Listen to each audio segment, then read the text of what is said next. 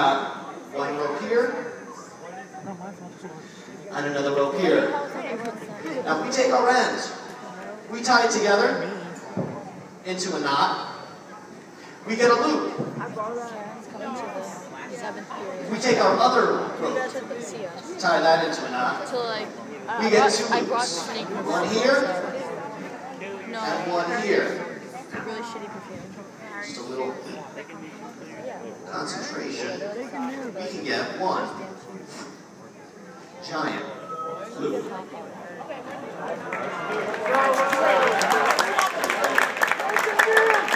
Now if we undo that loop, we're left with a rope.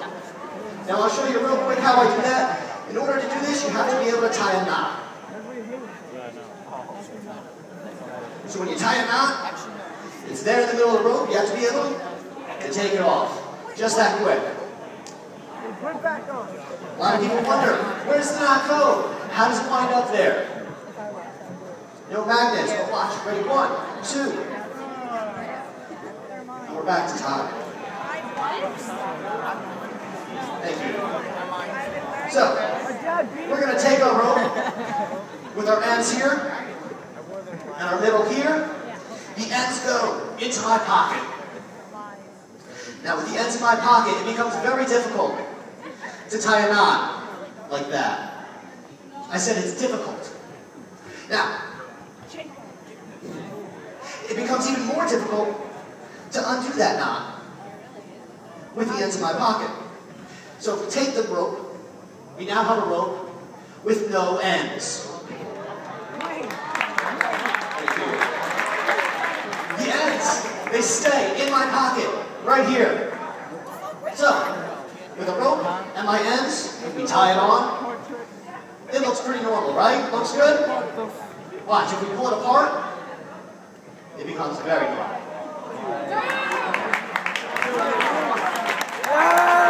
Thank you.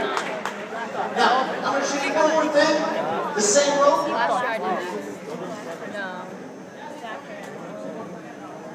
And a magic marker. You gotta be careful with this marker. It is a Sharpie. We're in the middle. So we take our rope with our Sharpie, we can actually cut it in half. Just like that. So now we've got 2 ropes. If we give one rope a little pull, you can actually see the rope get longer and longer as our other rope gets clearly, visibly shorter and shorter. If we stop right there, we're left with one very long rope and one very short rope. But that's not how we started this trick, is it?